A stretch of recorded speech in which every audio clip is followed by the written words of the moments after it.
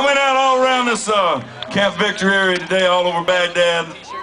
I got to see the Third ID today. I got to see First Cav today. Boys of Troy, I got to see them guys, sexy. All y'all doing a great job over here, man. Everybody's morale seemed to be really great. Y'all are doing a hell of a job. I want you to know that. And always remember this. All the people that are making all the noise back home about the war is about this many. All right? They just got big fucking mouths. You know what I mean? They got a lot of noise, but they're this many. Only only 1/3 of the country even voted in the last election, all right? The other 2/3 was comfortable where we were, you know what I'm talking about?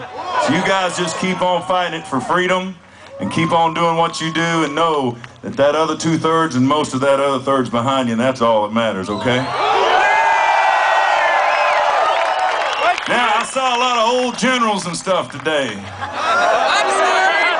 I saw a bunch of young boys and young girls that are fighting, and I saw some old colonels and some old generals and stuff like that, and I've got a song for them. It's called I Ain't As Good As I Once Was, but I'm as good